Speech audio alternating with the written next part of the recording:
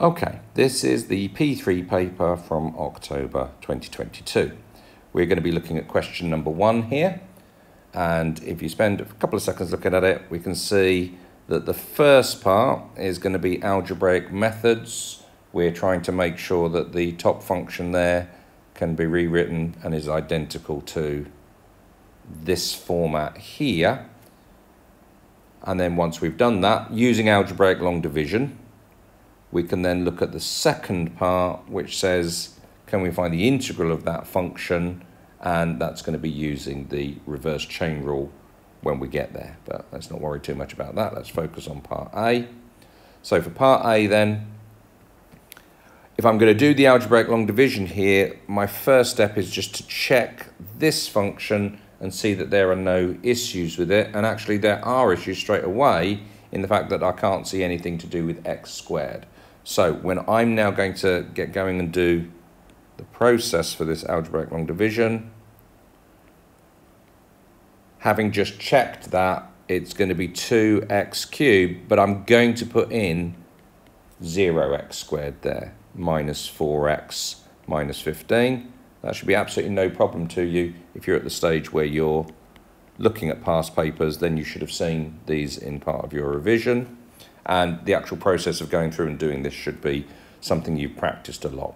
Right, what is the process? We see how many times does x squared go into 2x cubed. It divides in 2x times. So we put 2x here, and then we're going to multiply 2x by all of this. 2x times x squared is 2x cubed. 2x times 3x is 6x squared. And 2x times 4 is going to give me plus 8x. And once I've done that, then I'm just going to subtract all of this from all of this. Just be careful when you do that. There's going to be issues with signs. The way that I always do it is I say, well, I know those two are going to cancel.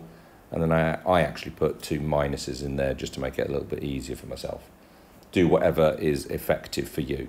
So 0 minus 6x squared is minus 6x squared.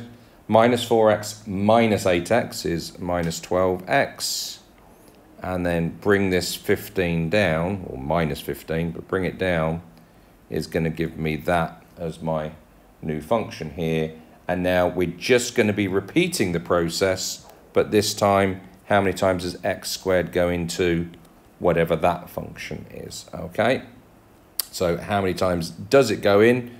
It goes in minus 6 times. What you should see here with this function is that the powers are decreasing each time. Otherwise, you've done something wrong. That should just happen automatically.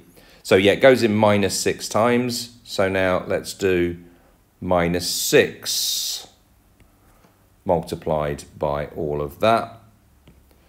So that's going to give me minus 6x squared. It's going to give me minus 18x, and it's going to give me minus 24. And then we're subtracting that again, which means that in effect those two will cancel. Minus of a minus is going to make a plus in both of those things. 12 minus minus 18 is 12 plus 18. Minus 12 plus 18. So minus 12 plus 18 will give me 6x.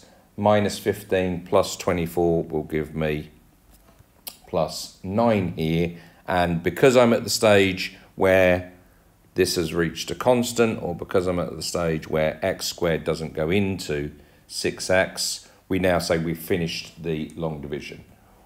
I can now write this in the format that I wanted. So fx is equal to, that's going to be my multiplier. So that's my quotient. That's my 2x minus 6 there. Get rid of that. And then what we've got left is my remainder is this bit here. Sometimes it's 0. If it had been a factor, it would have been 0. But we knew we were going to have a remainder here. So it's that out of x squared plus 3x plus 4. So I need to make a comparison with what we were trying to get it to look like, and they wanted it in the format, the 2x minus 6 is fine, but they actually wanted you to factorize this top part, the numerator. And I know that I've got it right now because it does actually factorize to give me a multiple of 2x plus 3. So in this particular case, A is equal to that, B is equal to that, and C is equal to that. So really quite a relief that as I'm looking at that, oops, excuse me, quite a relief that that's all worked out to be correct.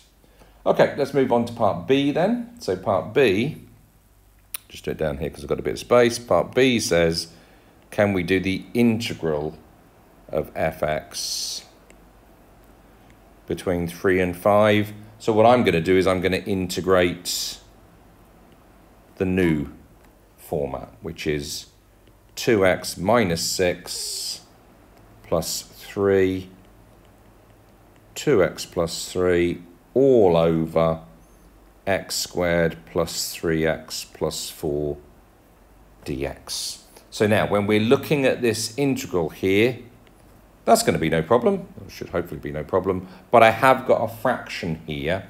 And so this is what I said to you at the start when I said, oh, is it the reverse chain rule? The first thing that I train my students to do when we're looking at it is to see, do we have the option where we have f dash x over fx? Because if we do have that, dx, if we do have that, that's log fx. And it's not going to be an accident that that's going to happen quite often, and absolutely does happen here. Okay, so when we're looking at this thing, the differential of this denominator, the denominator, the differential of that is 2x plus 3. Very clever of the examiners then that they actually made me write it in this format and actually had the 2x plus 3.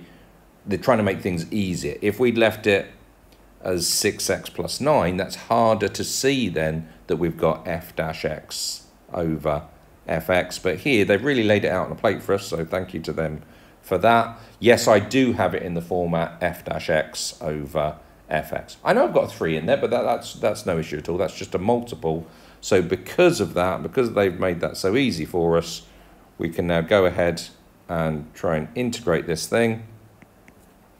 So if we're going to integrate this, the integral of, well, let's put it in square bracket now. The integral of 2x is x squared. The integral of minus 6 is minus 6x. And the integral of 2x plus 3 over x squared plus 3x plus 4 is going to be 3 log, and then the function, which in this case is x squared plus 3x plus 4. All between the limits of 5 and 3 here. So now as we're going through and doing this, if that's too complicated to you, go back and look at a different one of my videos, which is actually explaining how to do the reverse chain rule. I've done my usual mistake. I'll leave it in, but now just go back and just check that this little bit here should be the, when we're doing it absolutely accurately, I do this in class all the time as well, it's the modulus of x squared plus 3x plus 4. And what reminded me of that was, if I'm putting values in here, what they sometimes do is they'll work out to be negatives, but then the modulus will take care of it.